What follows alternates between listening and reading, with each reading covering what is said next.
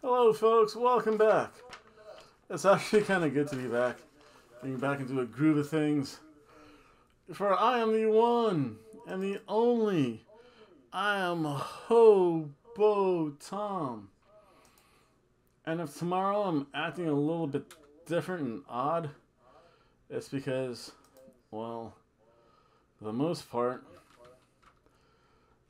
kind of this happened. So let's see here.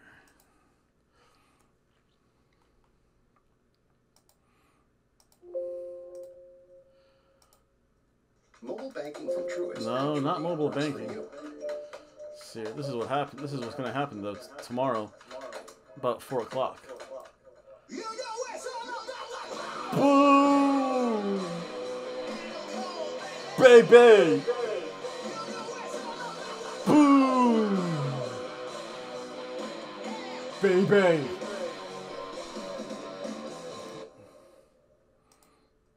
Yeah, there we go. That's mainly because during AEW it was so stimulating. Actually, you know what? I probably shouldn't say that because AEW was really good tonight. I wrote my letter though, so I dropped it off the desk. Let said boss do over it for a day because I have off Friday. Well, somewhat off Friday. I have to go to my other job Friday,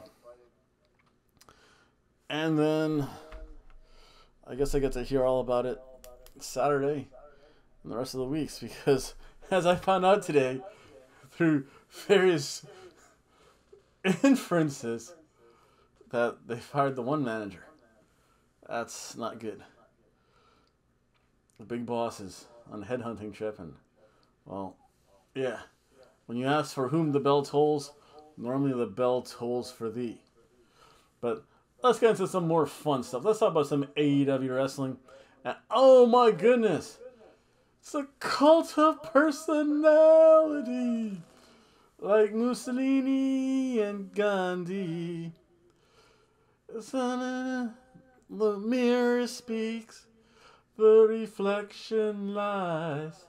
I forget the rest of it. I know part of it. Yeah, I didn't want to bring that up. I figured I'm trying to be good for my last 2 weeks. That's right. I have about a little bit more than 2 weeks. I have 15 days left on my copyright strike. I don't want to get zonked anymore. Every couple of years it's okay. Especially with AAA Triple Mania. That's worth copyright death. But yeah, we had CM Punk taking on Dax Harwood. This was kind of a weird match. Classic tie-up, gets shoved into the corner. Of course, CM Punk being the face makes a clean break. Good stuff from both. Dax in the heel, once he gets Punk in the corner, just takes his shots at him. He doesn't care. Dax, he grabs the nose, keeps the body away from the ref. So the ref really can't, say, break the hold. Can't get DQ'd like that. Again, great ring presence. Dax Harwood, great wrestler. Why they don't do things with FTR more often, who knows? And then, like, the Gun Club, the Ass Boys. Because they're Ass Boys. Yeah, they distract everyone. Even CM Punk's kind of confused. Dax, he could not hit the diving headbutt. They go into some yay boos. Cher says, you know, any of these guys could draw back in the territory days. JR, I think, is getting a little annoyed with all the antics of AEW. And he wishes, you know, part of me wishes I was back in Smoky Mountain. Part of me says, at least I know the evils that Vince did. So, yeah. Punk took too much time on the top. He gets stuffed there by Dax. Gets kind of crotched. That was a big, tall, high suplex. That was pretty cool to see. Dax now hits the diving headbutt. And then they both go over the top. And it was like, whoa. CM Punk's neck got twisted.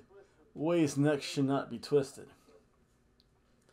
Punk got back in the ring, though, hit a flying cross body. And the Anaconda Vice the first time. Dax gets out of it, though. It's a springboard powerbomb. No GTS, though. Dax Harwood puts in the figure four, the figure nine. The Scorpion Deathlock or the Sharpshooter. Whatever you want to call it as. Eventually, If that gets reversed, Dax Harwood taps out to the Anaconda Vice. And then Punk crosses waist, starts doing this movement. Does this Punk with a belt? We'll see in the future. But you know what? This was a really great match to start off. Surf and turf quality match.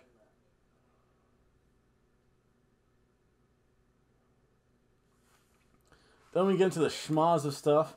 We have an 8-man Texas Tornado match, which means there's 8 men. They do whatever they feel like. It's just a crazy brawl. It's Sting, Darby Allin, Matt and Jeff Hardy taking on Private Party and the Butcher and the Blade.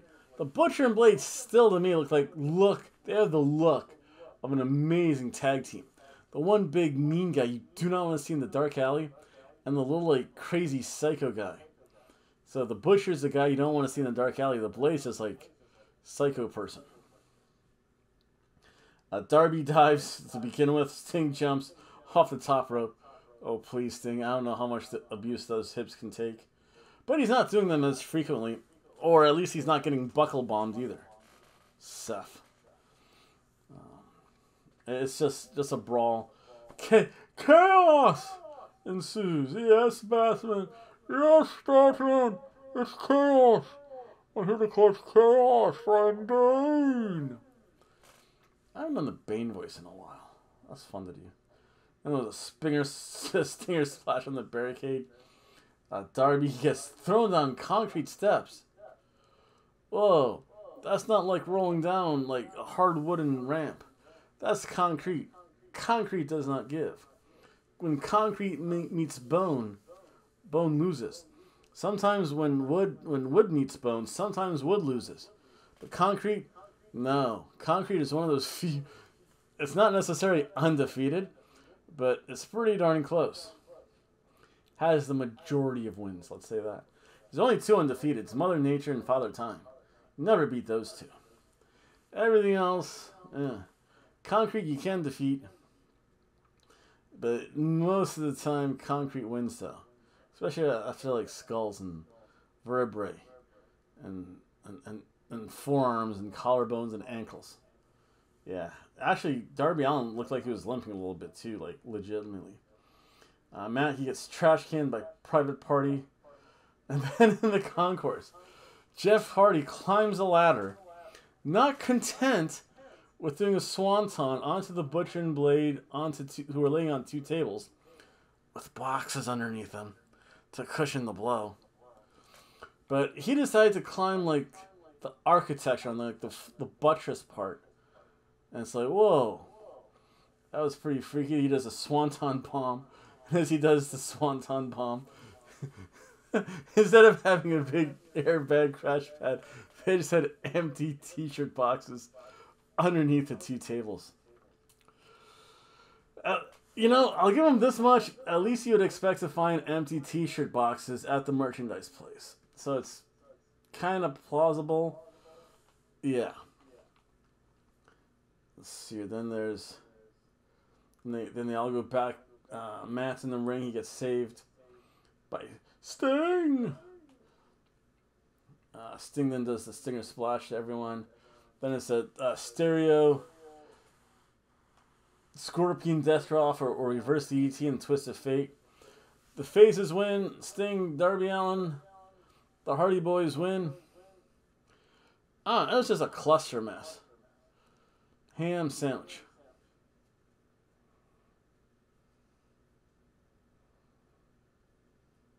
I mean, one friend said it's like, why are all the wrestlers in the ring at the same time? Yeah, that's kind of like the way things work here in AEW. Then FTR does an interview. Then we have the Varsity Blondes versus Jon Moxley and Daniel Bryant. Of course, Lord Steven Regal. And he says, hello, Mr. James Ross. Hello, Tony Schiavone. Hello, man with the mask. He does not like Excalibur. It's so good. And it just starts off, and it's a brawl, because that's what Jon Moxley likes to do. Julia Hart, cheerleader Julia Hart, she looks so sad and depressed. She still has that eye patch on. Hey, Julia, if you need a hug, I'm single still, okay? You better hurry up, though. But yeah, I'll make you feel better. Yeah, especially after Lent. Some cherry vanilla whiskey, a nice big soft comfy bed. You and me rolling around on that bed. Yeah, trust me. Call me. Email. Like, subscribe. Email. Leave a comment too. But yeah. So she's just like, they're all like depressed still. She still has an eye patch on. I don't know. Something else might have gotten in that eye. As we'll find out a little bit later. Where was I now? Yeah, Griff, he takes it to John Moxley. Now, Bryan Danielson, John Moxley begin to just double team and pound down Griff Garrison. Eventually, Pillman, he comes in. However, he eats a pile driver. And he kicks out of the pile driver. No one, and I mean no one, should ever kick out of a pile driver. Yeah, I'll pile drive you though, okay, Julie? I'll make it good. Again, like, comment, share, and subscribe, Julia Hart. I'm single too, so that's a bonus. But yeah, he's the pile driver. The Varsity Blondes. Hey, you know, they're a tag team. They've been working together. They can do some double teams by themselves. Unfortunately, Pillman then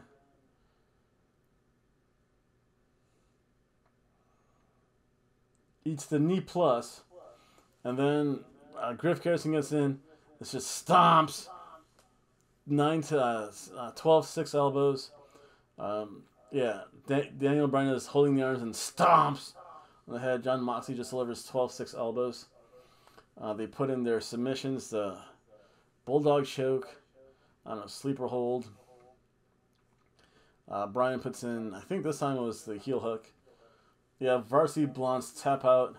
Moxley goes on a rage. He calls him Sir William Regal. The way he probably should. They're announced as like the Blackbird, I don't know, like Fight Club or what? Fight Club. But John Moxley does not know the first rule of Fight Club is you don't talk about Fight Club. Rule number 2 of Fight Club is you don't talk about Fight Club. So yeah, solid cheeseburger match though.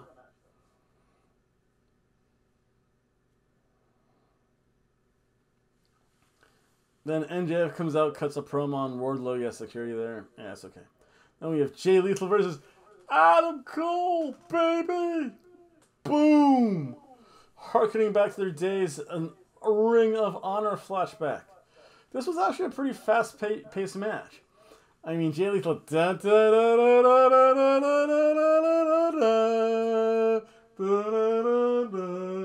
Ooh, yeah! I'm the Macho Man, not the Nacho Man. Ooh, no. Jay Lethal, you do my entrance good. Of course, the announcer goes, from Elizabeth, New Jersey. Oh, that killed my throat. Ooh, yeah. That sounds a little bit better. Jay Lethal's pretty good. He does my entrance pretty good. This guy, Hobo Tom, here, also does a pretty good Macho Man, so I don't know who to slap and who to shake hands with. Ooh, yeah. Because you know, the cream always rises to the top. There's no time like the present. The past is done. The future has yet to be. Ooh, yeah. I'll have to listen to that later. That sounded good. My Macho Man rants are the best. Oh yeah, I do 360 and I might do 360 again on you. You never can quite tell. Kind of shady people out there. Yeah. Yeah.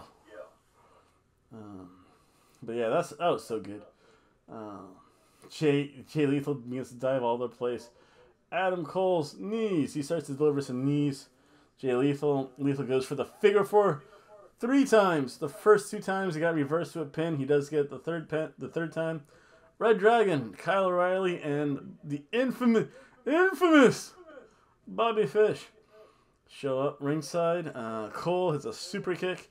Shay hits he reverses into a stunner. Then a lethal injection got turned into a super kick. And a Panama Sunrise. Boom! You thought it was over, baby. But it wasn't. Jay Lethal tried the Okada roll. That's when the ref got distracted by Red Dragon. And then it was a nut shot. And then the knee boom. And then Adam Cole speaks about, yeah, he wants another title shot. Who cares? This was a fun match, though. Solid cheeseburger match.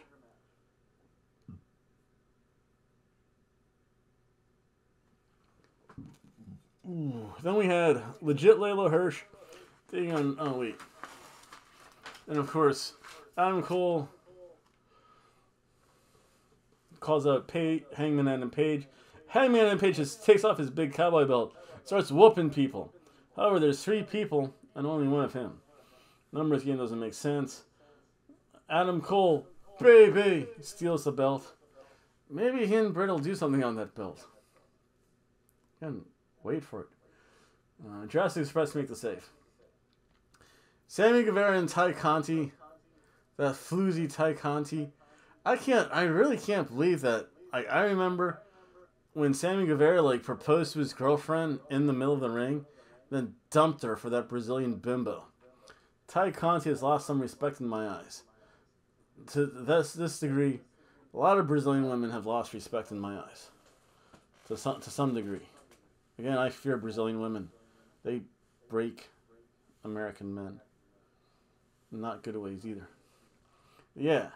So they cut a promo. Dan Lambert comes out.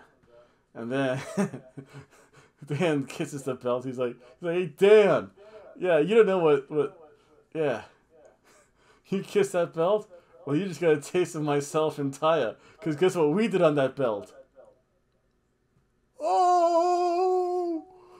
Yeah. There were some bodily fluids passed on the belt.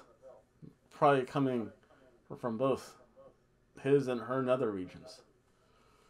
I.e., they had sex and they made a mess on the belt with the semen and squirt fluid.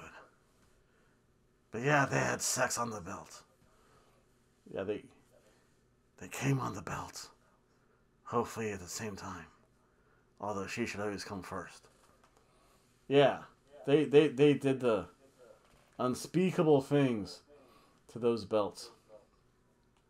And Dan Lambert kissed it then. I hope he sanitized it first. Then we had legit Layla Hirsch taking on Red Velvet. This is a pretty decent match. Hirsch jumps Red Velvet. They both decide to run to the barricades. I am the barricade. I am the barricade. I am the table. Cuckoo, cuckoo. Red Velvet hit the Hurricanrana jumping from the steps. That was actually pretty good. Red Velvet did not botch anything today. Bravo, Red Velvet. Yes, Layla Hirsch and does this couple gut wrench suplexes her, tosses her around. The wrecking ball drop kick looks good. She hits a German suplex. Red Velvet hit a corkscrew kick. I guess I don't know what she calls it. It's a corkscrew kick. And then Layla Hirsch takes up the true hardest part of the ring, and that is a turnbuckle bolt. Listen, a turnbuckle bolt's not padded by anything. Turnbuckle bolts are tungsten steel. So yeah, turnbuckle bolts, they are really the hardest part of the ring. Not the ring apron. It might be less cushiony padding on the ring apron part and have a steel understructure. There's still cushiony padding there. Turnbuckle bolts do not have cushiony padding. The referee takes one, but she had a second one in her tights. Wait, where did she hide that turnbuckle bolt? That's such a dirty thought. Where would a woman hide a turnbuckle bolt in her tights? That's just wrong. But yeah, nails Red Velvet with a turnbuckle bolt, gets the 1, 2, 3, disposes of said thing. That should probably be sterilized too. But yeah, Layla Hirsch wins. Meh. Ham sandwich of a match.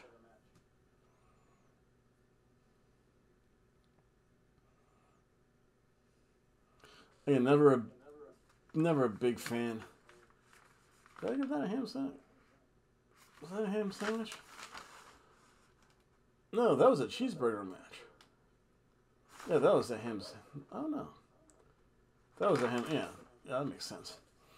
Then there was a Jade Cargill promo. She wants everything. I don't know. She wants exotic dancers there. Whoa.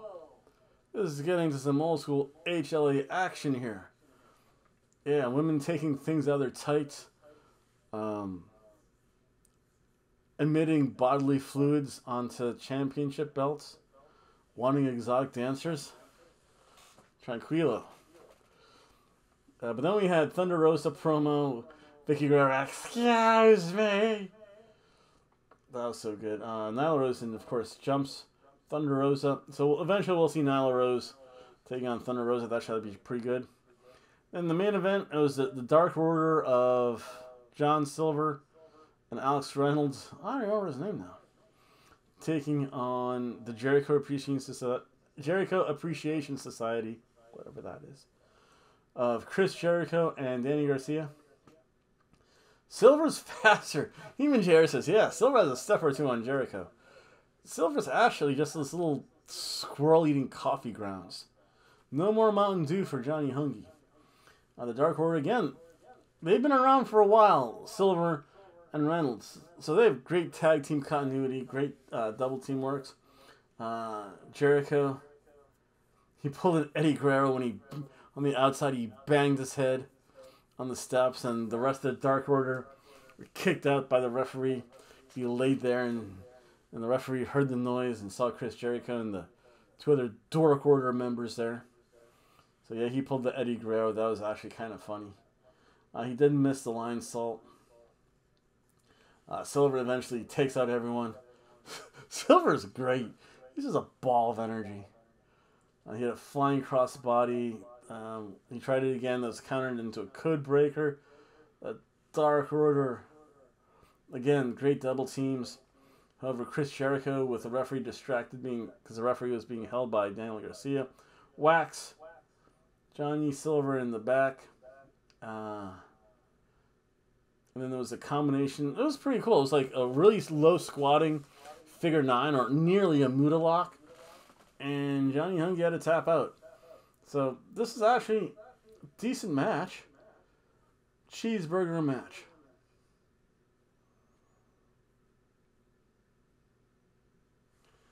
And that was it for AEW. Again, you're going to hear the boom if you're in any part of Daytona Beach. If you hear loud explosions, especially Friday. Yeah, but who knows? Maybe one of the assistant bosses will see it saying, "The hell's this?" Yeah. That'll be interesting. Cross this off my list. I'm actually all caught up for a change. Remember, I have one more show. I'll do that Thursday-ish. Probably be up Friday. Friday, I will just be doing the AEW Rampage show. I'm going to have to go to work Saturday. Next week, be doing 1, 2, 3. Yeah, 3 shows next week. And somewhere I'll toss in WrestleMania predictions.